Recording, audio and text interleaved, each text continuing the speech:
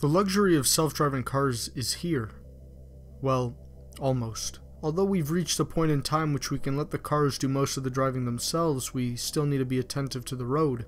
And at least with cars like Tesla, who are responsible for pioneering this new wave of self-driving cars, alerts you to place your hands on the wheel every 30 seconds to a minute.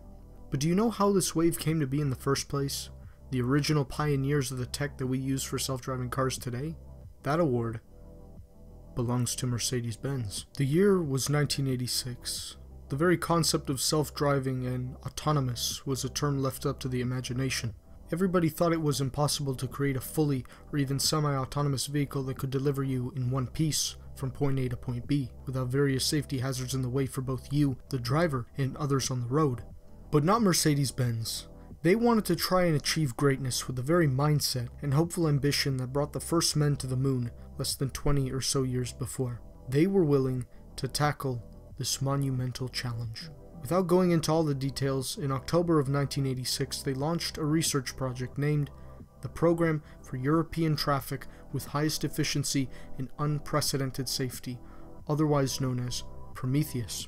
This explored the future of mobility, which attempted to seek out ways cars could avoid accidents on their own. Fast forward a few months and the engineers over at Mercedes took full advantage of then recent advancements in electronics. In the early phases of the project, Mercedes-Benz managed to achieve the highest level of intelligent vehicle with the Vision Information Tech Application Vehicle, or just VITA. The vehicle, which started out as a van by Mercedes, was capable of braking, accelerating, and steering without any input from the driver. The onboard computers relied on early auto image processing technology to analyze the road ahead and apply the brakes if they sensed a collision with another object was imminent. Sound familiar to something we have today? The system worked pretty well. However, there was one major catch. The hardware itself took up the entire space of the van and generated so much heat, Mercedes had to install massive dual air conditioners to keep it cool. It did what it was designed to do, but was ill-suited for anything resembling consumer market volume production with these catches. So, the engineers at Mercedes got right back to work fine-tuning the technology. With the second iteration of VITA vehicles, during the late 80s and early 90s, they took a giant leap into miniaturization. The technology that once took up the entire space of a van could now be fitted into the trunk of the new Mercedes S-Class line of cars. Why was this so significant, you may be asking? Well, this represented a major development in making the system now viable for consumer production should it receive the green light. The cameras used to detect everything also shrunk in size. Those were now installed behind the windscreen and rear window of the S-Class to enable a steering of the vehicle using more advanced auto image processing. Thanks to those electronic eyes, the onboard computer was always aware of what was going on around the vehicle. But another issue arose.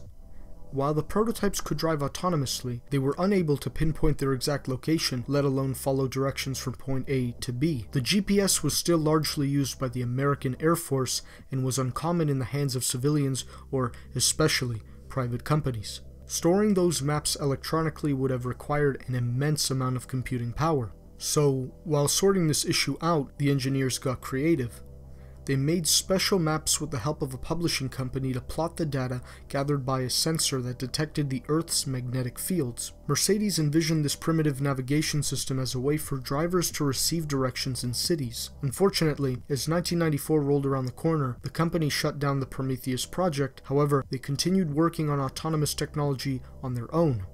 Brand officials demonstrated what they learned during the 8-year project by subjecting a research vehicle to its greatest and most challenging test yet. It was in October of 1994 when the vehicle covered more than 1,000 kilometers across Germany's Autobahn 3-lane motorway in normal traffic at speeds of up to 130 kilometers per hour while demonstrating lane changes in both directions without requiring the slightest input from the driver behind the wheel. The test was an overall success, and Mercedes proved that autonomous tech could be viable to continue being funded and pave the way for a future free of collision and instead precision. While some analysts at the time predicted autonomous cars were right around the corner, cost, safety, and legal concerns prevented them from breaking into the mainstream. Many of those obstacles remain unsolved today. That's why we most likely won't see a completely autonomous car with Mercedes logo on the hood, or any car brand's badge for that matter, before at least the end of the 2010s.